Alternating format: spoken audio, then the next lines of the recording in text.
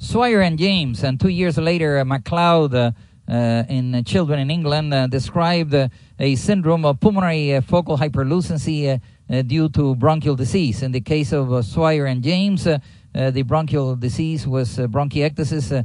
In the cases of McLeod syndrome, the bronchial process was a type of bronchiolitis obliterans, so that is that the distal airway was involved. The commonality of all these cases of the Swyer-James McLeod syndrome is that an area of the lung or the entire lung may be hyperlucent.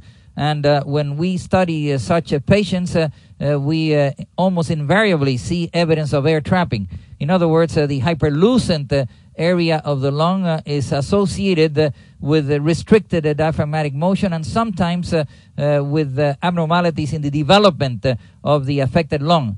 In the cases of Swyer-James McLeod, either a history of a type of pneumonia, particularly a necrotizing pneumonia, or a history of a foreign body may be obtained, and that will lead to the selective involvement of the bronchial tree. Again, the bronchial tree can affect the entire lung, a lobe, a segment, or several segments of the lung. This is a teenager who gave a history of repeated hemoptysis. Note that in the frontal view of the chest, the lower half of the left lung is oligemic. These three images correspond to a close-up of the left lower lobe. To your left, a bronchogram in the middle that revealed cylindrical and some saccular bronchiectasis affecting the left lower lobe. And the specimen was removed, and I injected the pulmonary artery of this specimen and showed that the pulmonary arteries were patent and no intrinsic abnormality was seen in the pulmonary artery. So the question is why, if we have normal pulmonary arteries, we don't see the markings on the plain chest ring. This is another case where the entire right lung is small and hypovascular. These are four images of the right lung in the frontal projection, the top row, and the bottom row is in the lateral projection, in inspiration, expiration. Note that the right dome of the diaphragm does not rise as we see it on the left side. This is indicative of some degree of air trapping that suggests the presence of bronchitis. When doing a perfusion scan, as seen in this case, the posterior as well as the anterior view, there was no perfusion of the right lung. Selective right bronchial arteriography revealed a very large intercostal bronchial trunk and very prominent bronchial arteries in the central portion of the right lung. One could also see some reflux of contrast into a small right pulmonary artery. Oblique views of a selective right bronchial angiographic examination shows abundant vessels and evidence of precapillary anastomosis between the bronchial arteries and the pulmonary artery. All this is indicative of extensive bronchial disease. This patient had extensive bronchiectasis affecting the entire right bronchial. In this patient, there was a history also of hemoptysis, and one can see in the frontal view of the chest in inspiration that there is a focal hyperlucency involving the right mid-lung field.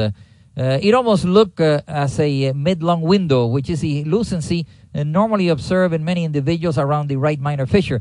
But this is usually a small area, and it is the only area that shows decrease and small vessels in a normal lung, the so-called mid-lung window. In this case, there was a large area in the right mid-lung that one has to assume is either related to obstruction of the pulmonary arterial flow, such as embolism, or due to air trapping with increased vascular resistance, as seen with the Swyer-James McLeod syndrome. The middle image shows the same patient in expiration. Note that the left dome is higher than the right. The right dome moves slower and had a restricted motion. The mediastinum shifted to the normal lung, that is the left side, and all these findings are pathognomonic of air trapping in the right lung. A pulmonary angiogram revealed normal pulmonary arteries and veins of the left lung. A right pulmonary angiogram showed normal arteries in the right upper lobe and right base, but in the right mid-lung field, note that there are very few branches of the pulmonary artery which appear quite small. No filling defects were noted in the pulmonary angiographic examination.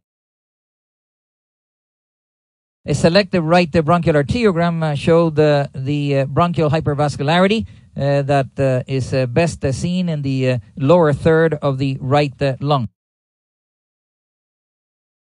This is an oblique view of the bronchial angiographic examination showing enlargement of the right bronchial arteries with marked increased vascularity.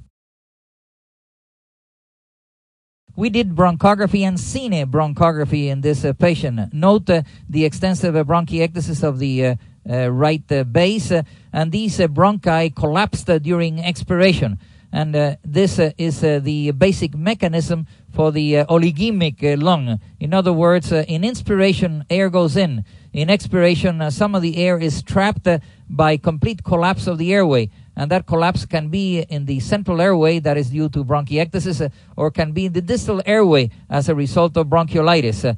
The increased vascular resistance is because the lung remains inflated like one would see with a balloon inside the lung, and blood goes to areas where vascular resistance is normal. So therefore there is a flow diversion to normal areas of the lung, and the area hyperlucency therefore is the result not of a congenital or acquired arterial abnormality, but due to focal increased vascular resistance.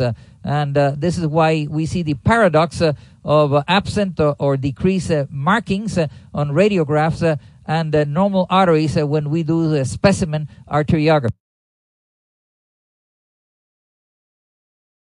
This is an individual who had a history of repeated pulmonary infections and hemoptysis. The plain radiograph shows the left lung smaller than the right and marked reduction in the pulmonary markings of the left lung. In inspiration and expiration, we see evidence of a shift of the mediastinum, and this is because of air trapping on the left side of the A pulmonary angiogram showed a normal arterial tree on the right side and poor perfusion of the left lung. In the venous phase of the angiographic examination, we see a synchronous opacification of right pulmonary veins and no filling of the left pulmonary veins. The left lung is completely hyper. An oblique angiogram shows no evidence of focal obstruction of the left pulmonary artery. The left pulmonary artery tapers gradually, but there are no signs of thromboembolic disease, nor evidence of pulmonary branch stenosis.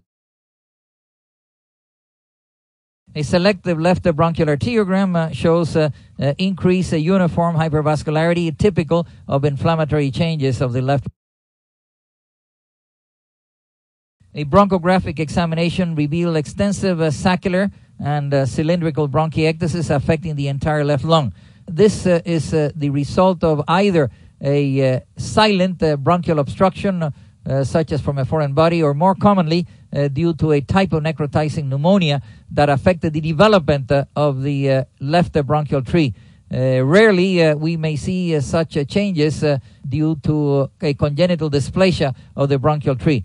Most of the patients with Swyer-James mcleod syndrome have had early in life or even late in life an acquired inflammatory process with considerable damage of the wall of the airway, central or distal.